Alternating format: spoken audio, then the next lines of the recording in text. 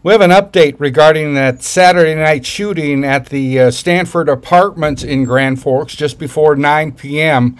Grand Forks police now say the deceased in this incident is identified as 53-year-old Dwight Caprice Cross of Grand Forks, who confronted a male subject identified as 24-year-old Javon Khalil Lowry of Grand Forks. A brief argument took place. Cross then brandished what appeared to be a firearm toward Lowry, causing Lowry to use his own firearm, hitting Cross in the chest. The firearm used by Cross was later determined by officers on scene to be a pellet-style rifle.